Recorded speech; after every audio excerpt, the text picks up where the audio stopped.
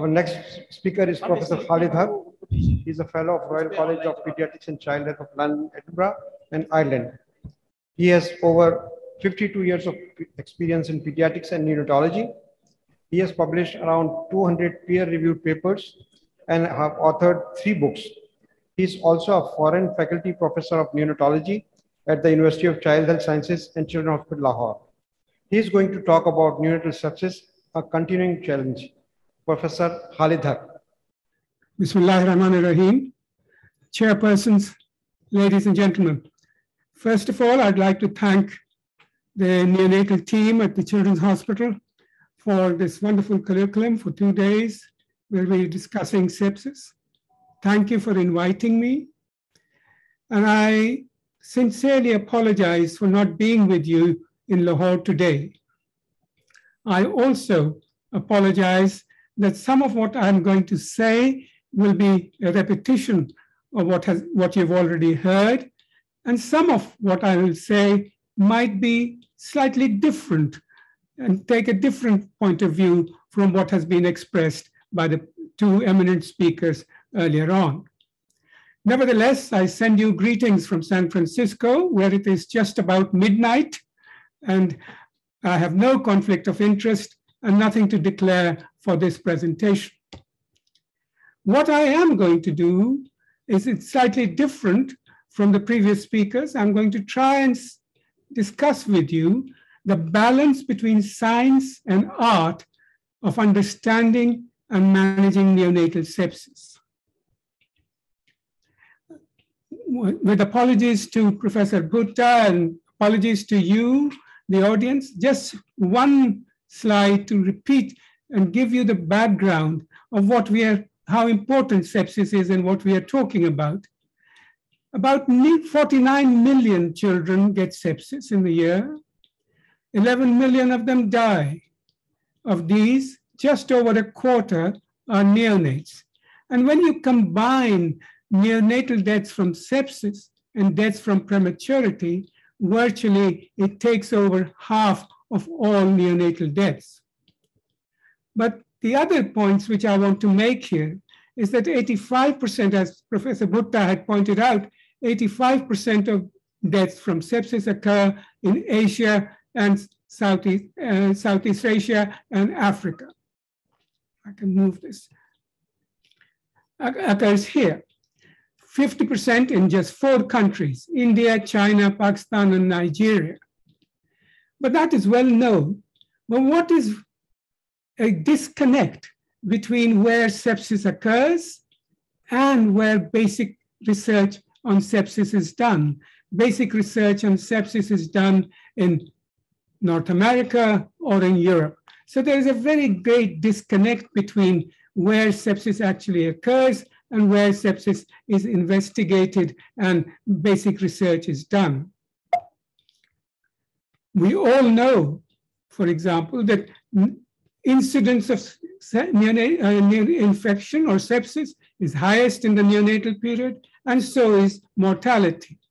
But we often do not know is that there has been little improvement in the adverse neurodevelopmental outcomes among survivors of severe neonatal sepsis over the last 3 decades. This has not changed.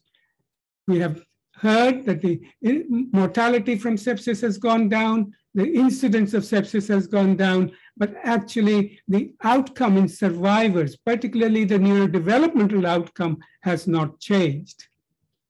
So what is this thing which we call sepsis? And as Professor Sajid Maqbool just alluded to, there is a problem with definition. There have been many definitions proposed. We proposed a definition in 2005, but today, as of today, in May 2022, there are about 128 different definitions of neonatal sepsis in the literature. There is no consensus. But we all agree upon that sepsis is not just a fight between pathogens and host anti-inflammatory cells. I think the most important definition, or the most reasonable definition, is sepsis is a life-threatening multi-organ dysfunction caused by dysregulated host response infection. So there are two elements to this definition. It is the pathogen, but it is also how the host responds to that pathogen. That is what constitutes sepsis. Now, the other reason why it is so difficult to diagnose or define sepsis is, as Roger Bone, who was a chest physician, tried to define sepsis in adults in 1992, because sepsis is not a static thing. It is a continuum. So he ended up by defining systemic inflammatory response, sepsis as systemic inflammatory response plus infection, severe sepsis, septic shock, and multi-organ failure. We were the first, about 20 years ago nearly, to describe fetal inflammatory response syndrome or neonatal systemic inflammatory response syndrome and gave its definition. We then defined what we think is sepsis is FIRS plus hypotension plus single organ failure plus lactate of over 5. We then described septic shock, and we also then described multi-organ dysfunction. So there is a definition of sort available as a continuum of sepsis in the newborn.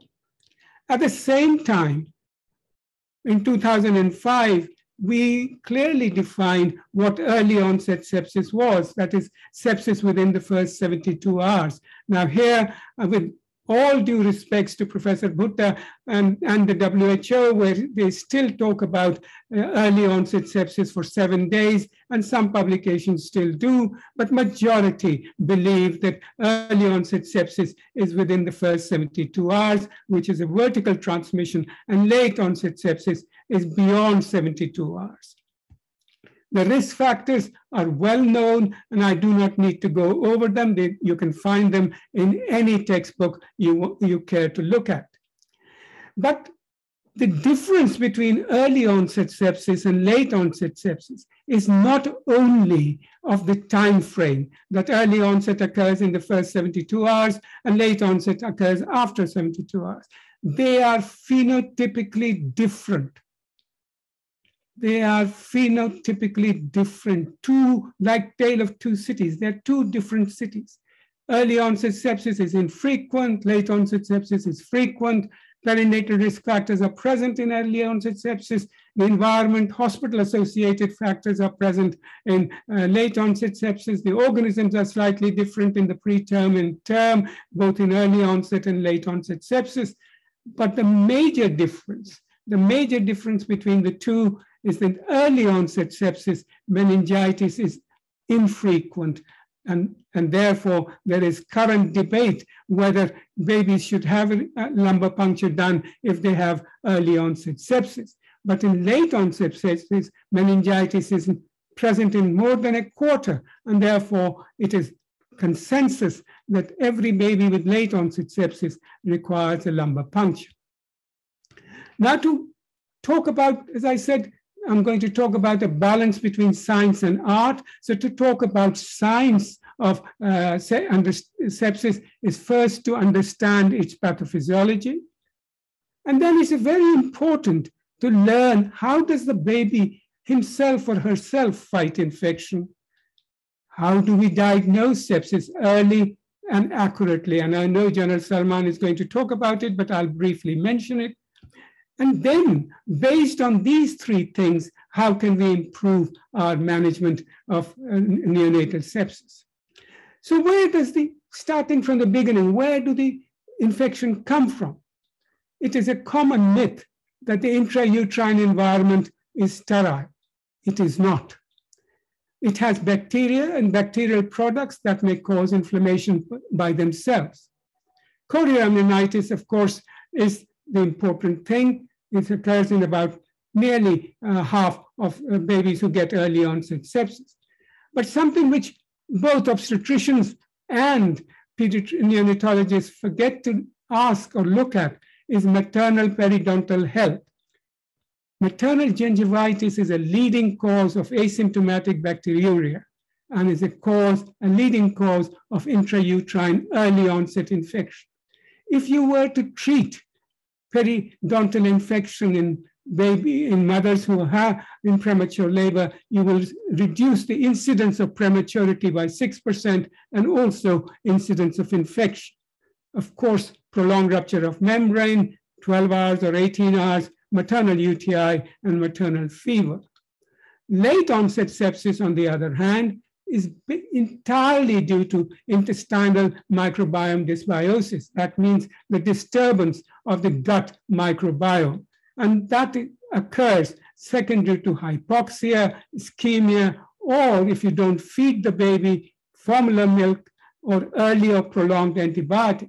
What happens is that the mucus layer, which covers the epithelium of the gut, is destroyed, and also the interconnecting tight junctions are destroyed, allowing bacteria, pathogens, and viruses to enter into circulation. Now, the pathophysiology of neonatal sepsis is rather complex, but what I have done is I've tried to make a simplest cartoon I could.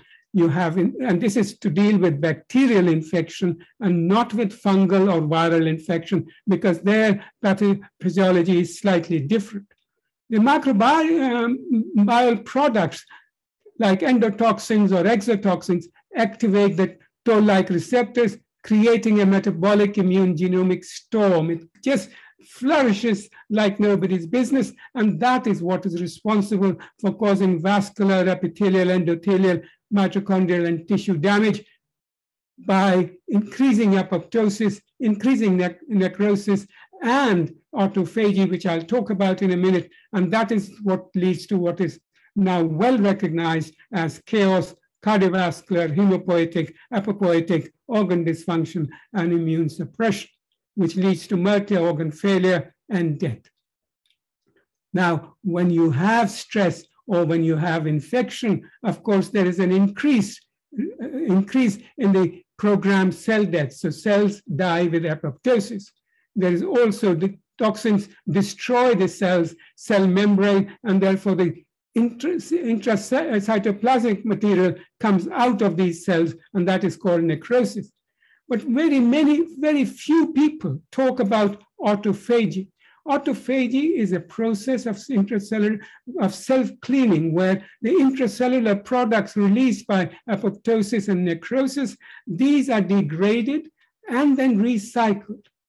If you have normal autophagy, because these are recycled, it is an anti-inflammatory response, it reduces oxidative stress and provides energy. If these cytoplasmic products are not removed or removed inefficiently, as in newborns, it aggravates inflammation, inflammatory response, causes immune suppression, and continues with cellular damage. So autophagy is an important aspect of how the body deals with infection. Now we just heard, and the question is, how does the baby fight infection? We've just heard, and here, with all my respects and apologies to Professor Sadegh Maqbool, it is entirely a myth that the baby cannot fight infection due to its immature immune system. This is simply not true. There is clear evidence. Neonates can mount a robust pro-inflammatory response to infection. Just to give you a couple of examples in the next couple of slides, but just to tell you that if you and I were to get infection, a heavy infection by 100 colony-forming units per mil, we have 100% mortality. On the other hand, a baby gets 10 times that infection, 1,000 colony-forming units per mil, and only 73% mortality. So the baby can fight infection. The problem is that the baby does not have enough energy to fight infection. And the natural defense systems which you and I have are ready to fight infection are all there, but perhaps not as ready to fight infection as you and I. Just to show you and prove this to you, when you have an infection, there is a pro-inflammatory response and there's an equal and opposite anti-inflammatory response.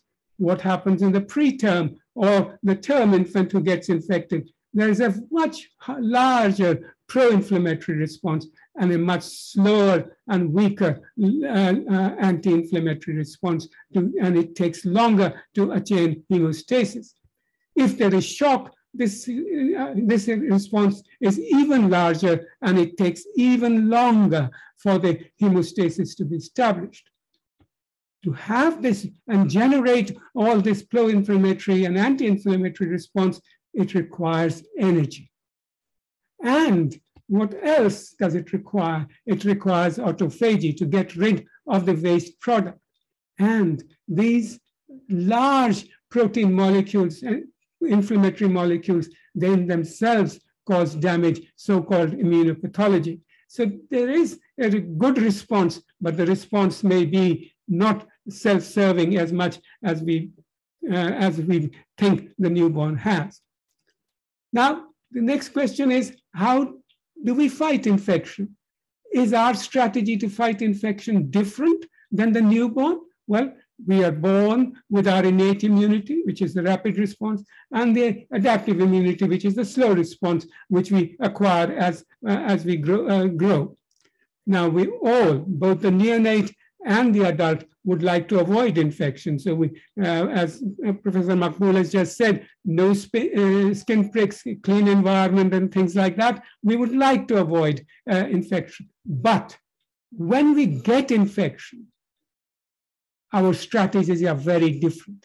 The adult has an elimination strategy, and I'll discuss that in the next slide, whilst the newborn applies a containment strategy. And there is a great difference between the two. The elimination strategy, which adults apply, is based on complete destruction and elimination of the pathogen to minimize harm from the pathogen. But the immunological cost, the pathological cost, and the energy utilization is extremely high. The newborn raises his hand and says, no, no, no, I don't want that. I want containment, to minimize harm from pathogens and immunopathology, but also I want to continue and grow. So that is the reason why the newborn takes a containment strategy, because its immunological cost, pathological cost, energy cost is moderate, and it allows the baby to have some energy to continue to grow. Otherwise, the baby will die and not grow. Just to put it in a more cartoonistic but a realistic example, a world champion cyclist spends about 100 kilocalories per day cycling in a race. A preterm infant needs 120 to 130 kilocalories per day just to survive, not anything else, but just to survive. And most of this goes to the brain. So the preterm baby requires about 20 to 30% more energy than this world champion cyclist requires. And to show you this is a graphic I have drawn and taken it from Harbison's work. You have infection, you then fight infection, and this is the energy you use to fight infection. This is the energy you use to provide energy to the vital organs so that they can keep functioning. And you can see that the newborn, the energy fails much earlier than in the adult, and the newborn has an organ failure which is much earlier. But the more important thing is that in the adult, despite spending all this energy, some stores are left. In the newborn, on the other hand, all the stores are finished. And so the baby does not have any more stores to grow and to do things. So the reason I put this is that some of my colleagues I have seen in Pakistan and elsewhere too, stop feeding the baby or stop giving energy, despite the fact they do not have TPN. The neonate requires more kilocalories per kilo per day due to stress of sepsis, not less. So please do not stop feeding. That was enough of science. Let us come to the art of neonatal sepsis. The art lies in early and accurate diagnosis, recognizing and managing the chaos which I've described about, prevention, and evidence-based specific treatment. We all try to diagnose sepsis early by various methods, but in fact, as you know, the signs and symptoms and early biomarkers are all non-specific and therefore not very helpful. However, we also at the same time monitor heart rate. Some who have the facility do pulse oximetry, we monitor respiratory rate, we monitor blood pressure, and units like Junaid's also have NERS, and so they monitor all these parameters at this, in any baby, particularly a preterm baby. But individually, they are not that helpful. But if you apply multi-tier analytic system, join them together so that they relate to each other and can work with each other, you will be able to diagnose sepsis correctly and predict sepsis in 95 to 97% of cases. And these multi-tier analytic systems are now available. In the lab, of course, we are doing, omics studies, genomics and proteomics and the metabolomics. But what I wanted, these are expensive and difficult tests to do. I don't want to go into them. I just want to point out that the plasma lactate, which you can do at the bedside, is a very high level of specificity for diagnosing sepsis, and plasma lactate clearance is a very important prognostic marker. And therefore, I would urge you to include lactate in your septic screen, a lactate which you can get the answer very quickly and not 2 days later. Now, coming to how do we manage chaos? Of course, antibiotics are the and the main important thing, but we should never forget that the chaos affects the brain, lungs, liver, metabolism, kidneys, and the hemopoietic system. But most importantly, sepsis affects the cardiovascular system. In the cardiovascular system, at the onset of sepsis, there is systemic vascular resistance increases due to vasoconstriction induced by pro-inflammatory proteins. The baby initially tries to maintain perfusion by increasing the heart rate, getting tachycardic, and increasing cardiac output by contracting more. But due to the more fibrous and less elastic cardiac muscle, it cannot sustain this response for very long. And therefore, the cardiac function is compromised, there is impaired diastolic filling, impaired coronary flow, and the cardiac output falls.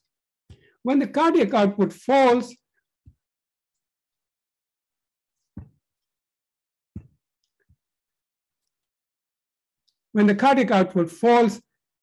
the baby gets hypotensive and goes in shock.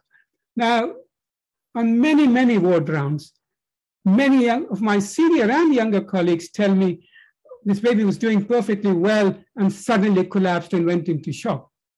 Ladies and gentlemen, neonates do not suddenly go into shock. It is the clinician who suddenly notices it. Remember this, neonates do not suddenly go into shock. It is the clinician who suddenly notices it. Now, how do we define shock? It is very difficult to define shock in the neonate because in adults it's easy, warm and cold shock. In the neonates it is very difficult because the neonates keeps on fluctuating from warm shock to cold shock. But it is important to know the difference because the pathophysiology is different and the management is different. In warm shock, you get decreased vascular resistance, therefore there is vasodilatation, and the treatment is vasopressors first. And while in cold shock, there is increased vascular resistance, and you need to improve the cardiac output, and so inotropes first. Of course, fluid are the basis and the key for managing shock or hypotension. Blood pressure monitoring is a poor indicator of tissue perfusion. Best is to measure perfusion index. Now it's interesting, many of you now, particularly large units, use pulse oximeter, but you use it for saturation. But all pulse oximeters automatically give you a perfusion index, which is the figure below your saturation. I've noticed nobody notices that. And of course, if you have nerves, then you can do perfusion, measure perfusion better. How do we treat it? We give a bolus of normal saline. Normally, that is what most people do. I personally prefer to use ringer lactate because the pH of normal saline is 5.5, is acid, and therefore it makes acidosis worse. If the perfusion index is still low, I give one more bolus, but no more. And I start adding vasopressors and sometimes steroids. I constantly reassess because I'm aware that giving boluses may cause cardiac overload, reperfusion injury, and risk of interventricular hemorrhage.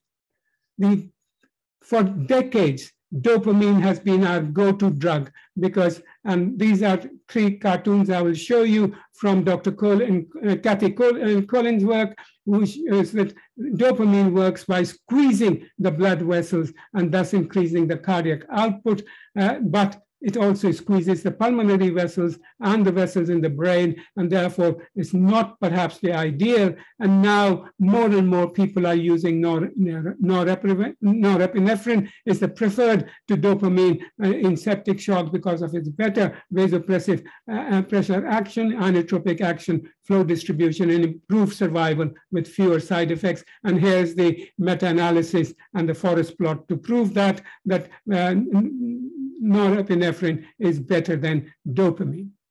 So norepinephrine has become the first avenger. The first line to go to treat after fluids is to give norepinephrine to increase blood pressure, and if you want to increase cardiac output, dobutamine is the heartthrob, which will increase the cardiac contraction and improve your perfusion and correct your hypotension. But when you are using norepinephrine and dobutamine and still you're not getting great success, then please do not wait too long and use what is now called the heart and vascular throb as the hydrocortisone. I tend to use that. I do not use dexamethasone because dexamethasone has got neurological complications. There are, as I said, other effects of sepsis. Effects on the lung. It causes altered pulmonary blood flow, destroys surfactant, so you might need to give surfactant, and of course it causes intrapulmonary shunting, leading to pulmonary hypertension. But a very, very interesting recent study has shown that if you give breast milk to the babies, it reduces pulmonary vascular resistance, i.e. reduces pulmonary hypertension, and it improves ventricular function. So breast milk is not only useful for fighting infection, but is also useful for vascular tone and cardiac output. Renal dysfunction, of course, there is renal resistance leads to acute kidney injury, and therefore it needs very careful fluid management. We all know the hematological changes in sepsis. There are 2. There is initially increased hemopoiesis, which then leads to exhaustion of the bone marrow, and you then start getting neutropenia and leukopenia and things like that. And the other is consumptive coagulopathy. But what very few people pay attention to is the immunothrombosis. You know, neutrophils not only engulf bacteria, but they throw out nets to catch bacteria, and in the process they catch other cells and platelets and then block the capillaries. And this immunothrombosis continues for a long time in sepsis, and that is why you get some ischemic changes in sepsis. There are, of course, hormonal changes, particularly changes in the catecholamines, which are reduced and have gotten, and therefore the pro-inflammatory cytokines and the pro-inflammatory response is much higher because of reduced catecholamines in the newborn. Similarly, vasopressin is reduced, and that's why you get vasoplegia or vasodilatation. And very early on, you get the cortisol levels in sepsis are reduced, and you get either corticosteroid insufficiency or relative insufficiency. And that is the reason I suggested giving hydrocortisone earlier. 2 other changes, the metabolic changes, sepsis increases catecholamines, increases endogenous glucose production, and induces peripheral insulin resistance, which leads to hyperglycemia. The protein breakdown leads to free amino acids and free fatty acids. The bottom line is that you get, in sepsis, you get hyperglycemia, acidosis, hyperlactemia, and increased fatty acids, which by themselves damage the host cells and deposit in the organs like the kidney and liver, and that is why the organs fail. Last but not the least, and most important, coming back to my earlier slide, that the survivors, the neurocognitive behavior has not and development has not changed, is because sepsis not only involves the gut and the brain and the cortex, which we frequently look at, and we look at meningitis causing intraventricular dilatation or intraventricular hemorrhage, but we don't often look at the cerebellum. Cerebellum is what is responsible for neurodevelopmental impairment, and that is affected in most infections. And here you can see in diffuse tensor imaging, the fibers between the cerebellum and the cortex are disturbed. I want to finish off by just 5 or 6 slides of prevention. Wearing gowns, having large number of people, and putting large number of babies in one unit, one cot, or taking your shoes out does not help. As pointed out by Professor Maqbool, washing hands, washing hands, washing hands is the most important thing. An ounce of prevention is worth a pound of cure. But every unit should have an antimicrobial stewardship program. This is a program which promotes appropriate use of antibiotics. The reason I mention this is that Joseph Canty has just published a beautiful article of remote stewardship. That is, he monitored 8 neonatal units remotely with stewardship. The units were under-resourced and poor, and therefore he was able to monitor it from the center, and all by just doing 3 things. Rule out sepsis. There was a hard stop rule. You must stop antibiotic by 48 hours. If it's a culture-proven antibiotic infection, stop antibiotic for 5 days. Even with pneumonia, stop antibiotic for 5 days. And he was able to reduce the use of antibiotics by 27%.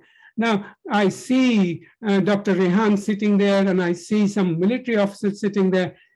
Armed Forces Hospital, group of hospitals, in this group of hospitals can inculcate and put in a group-wise antimicrobial stewardship program. It can be monitored from one center. Now with telephone, it is so easy to do. And that is the reason I put this slide up. We all use antibiotics, and as I said, are the main treatment of, and in fact, in England, if you see, this is a recent paper from UK, nearly 60 to 100% of babies in the neonatal unit get antibiotics. For every infected baby in USA, 6 to 12 babies get antibiotics. In UK, about 10 to 15 of them. In Pakistan, in our own study, anything between 30 to 88 babies get antibiotics for one infected baby. So we use antibiotics like lollipops quite often. But when you have to use antibiotics, please use them early, because for every hour delay in administration of antibiotic, mortality increases by 4%. Now, the antibiotic which you use will depend on what pathogens you see. They are we should not follow the high-income countries. We should follow our own low middle-income countries, where Acinetobacter, Klebsiella are much more common, and so our antibiotics should be focused on that. Now, we have heard and various antibiotic regimens. This is a very recent paper published in the Lancet from Thompson, who had a study of 476 babies from Bangladesh, Ethiopia, Pakistan, Nigeria, and Rwanda, and South Africa, which I think Zulfi quoted. They have shown ceftazidime and amikacin to be the best antibiotic for empirical use. But I would caution you for using first-line ceftazidime. Should perhaps, in my view, not be the antibiotic to be used. How long do we give antibiotic? Canty has taken it from our study. We have shown many years ago, actually in the year 2000, that is 12 years ago or so more, that 5 days of antibiotics is more than enough, and there is no need, and this has been confirmed from India by Sanai in 2016. Thus, our protocol is the empiric antibiotic for 36 to 48 hours, culture-proven sepsis 5 to 7 days, whether it's gram-negative or gram-positive, meningitis 10 to 14 days for gram-positive, 21 days for gram-negative. And again, with respects to Professor Maqbool, we would give antibiotics for osteomyelitis for 1 week intravenously and then orally for 4 weeks. The problem is that the longer you give antibiotics, the greater the harm.